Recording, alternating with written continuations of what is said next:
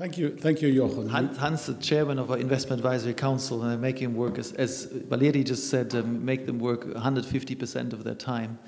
Hans von Ploetz, thank you very much for all the time and effort and the great responsibility on your shoulders now, accepting them as well. Well, I was going to thank Jochen for giving me 5 minutes to cover the global aspects. That is... You can take 5 more if you want. I think this was a very interesting day, and I hope you feel the same way. I mean, I come from a totally different trade, from diplomacy, and so to look at these practical challenges to turn waste wood into something very valuable. That is something you can touch and you can change reality, and I find it absolutely fascinating to deal with these problems, each of which may be small in a certain way, but they add up to fundamental changes of mentality and of the world we live in. Now. Jochen said I should say something about geopolitics. That is a very interesting notion, which really was not on the screen of Western Europe for a long time. Why? Because we are transcending the world of nation-state, which is a product of the Peace of Westphalia, you may remember, 1648, reinforced by the Vienna Congress in 1815. And we are pooling sovereignty, whereas the concept of the nation-state, which is the core player in geopolitics, of course, is state sovereignty. But we are surrounded, and have been surrounded all the time, by states who believe in the old system. The United States, the Soviet Union, and Russia today, China in a different way, and others. So they all believe in the power of the state as an international actor, and in fact in both dimensions of power, soft power and hard power. Whereas the European Union, where we pool part of the state, of the sovereignty of our states, is excellent on soft power, which is very important, but not enough. And we are very, very weak on hard power. So that is the world in which we live. And the most important representatives of the state system, actors, are, of course, the United States and China. Henry Kissinger has written a very interesting book with the title On China. And he told me that he was in innumerable TV shows in the United States explaining what it was all about. And he said, I got hundreds of questions, and none of them was China-friendly. They all seemed to replace the adversary of the Cold War, the Soviet Union, by China. And he was profoundly worried that this approach to a vitally important relationship between two big powers was a very dangerous one. So this is one of the problems we face in geopolitics today. There are many others. I could give you Middle East or all the others. But I'll talk about the most present problem of geopolitics, which is called Ukraine, Crimea, and Russia, and the West. The European Union, as I said, is transcending sovereignty and has eliminated practically the military factor from relations between members of the European Union. The Belgians are no longer worried about the German armed forces. Yes, they may be worried, but only for one reason, that that our army is too small. So when you know history, that is a miracle. It's welcome, but there we are.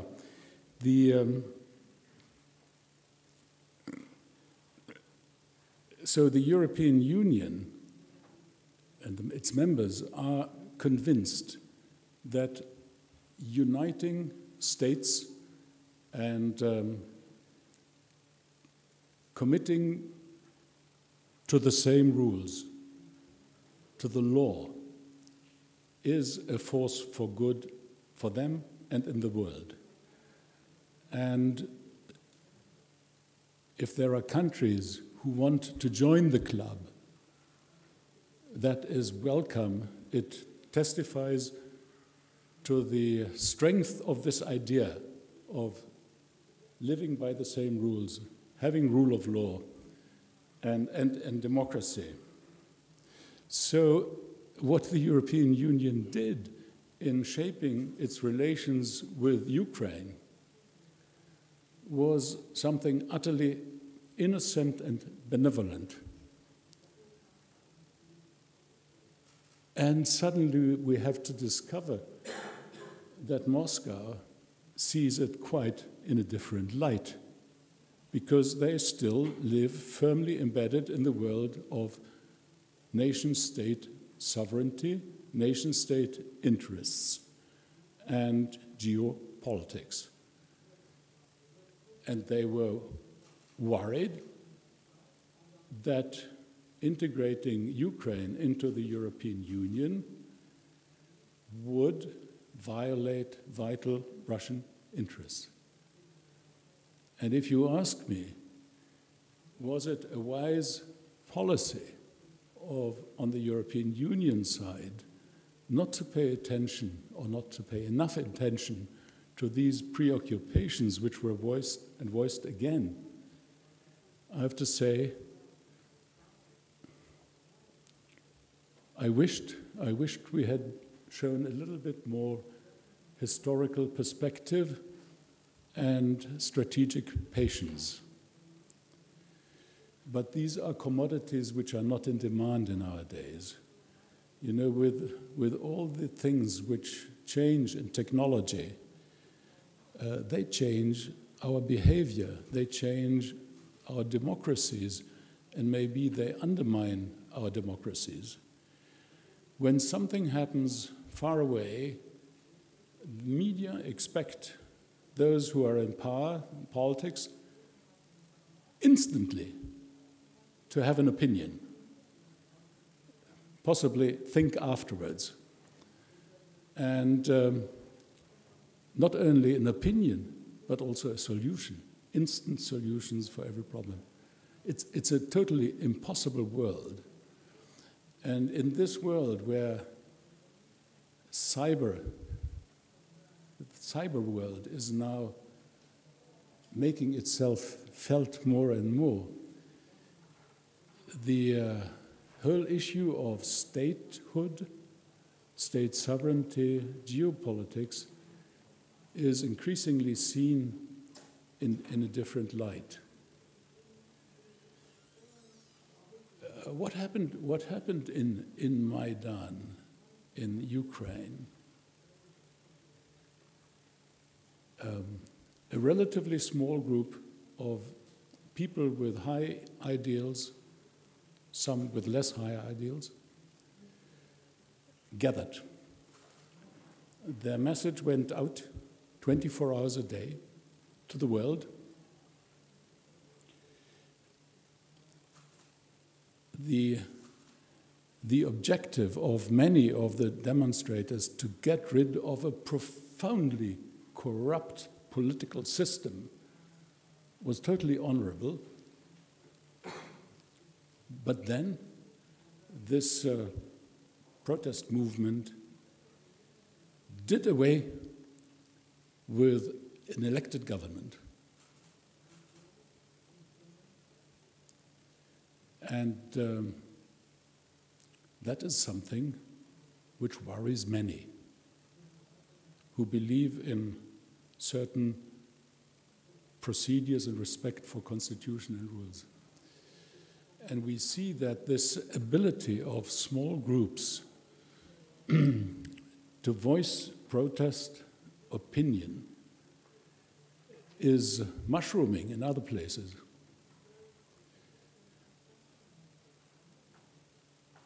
And it is supported by a philosophy which is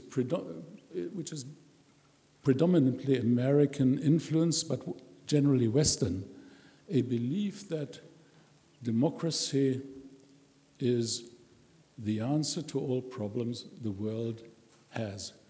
If only Russia would be like us, if only China would be like us, there would be peace and happiness in the world.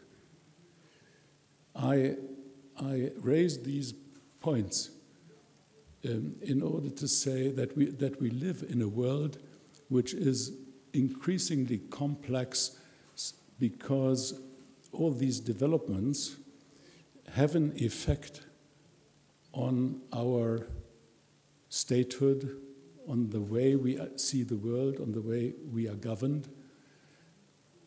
And maybe we will have to reflect a little bit more. The normal way, the old way to do things would